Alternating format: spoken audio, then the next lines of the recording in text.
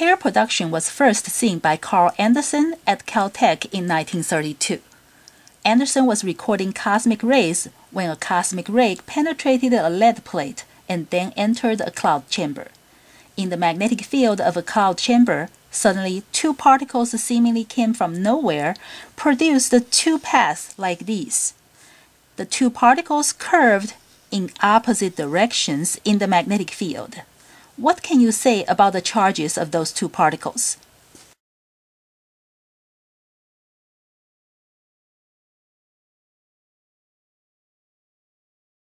They must be oppositely charged, so the magnetic forces on those two particles make them curve in opposite directions.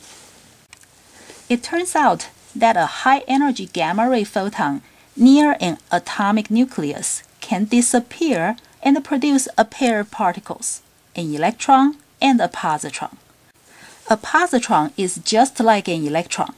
They have the same mass, the same amount, but opposite charges.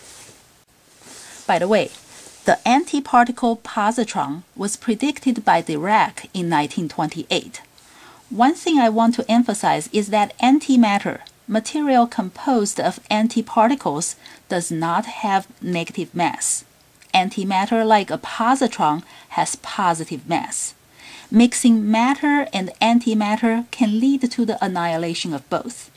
Just like mixing an antiparticle and a particle leads to the annihilation of both. We will discuss pair annihilation in the next lesson. Now, pair production has to happen near a nucleus so that both energy and momentum can be conserved.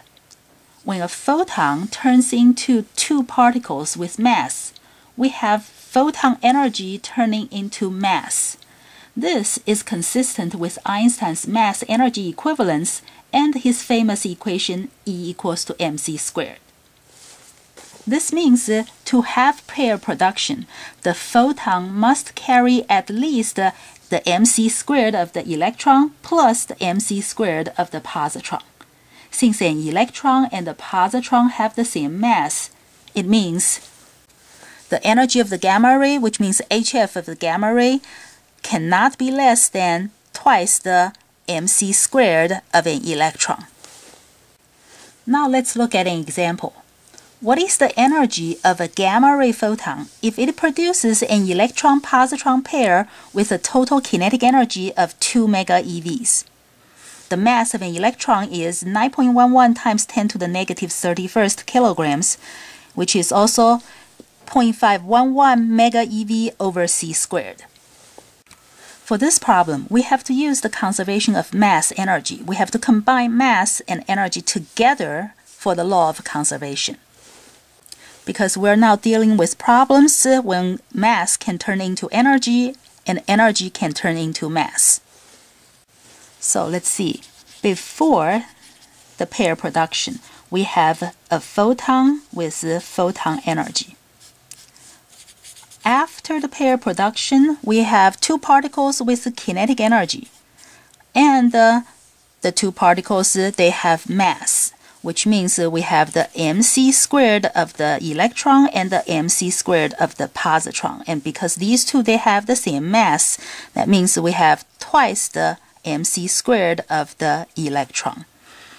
So this will be the kinetic energy, 2 MeV, plus 2 times the mass of the electron. Because this is in MeV, that means it will be more convenient for us to use that mass. So that is 0.511 MeV over c squared. And this is only the mass part. So I have to multiply that by c squared. And look what happens to the c squared. They cancel, and this will give me 3.022 MeV. And this is the answer because this is how much the photon energy is.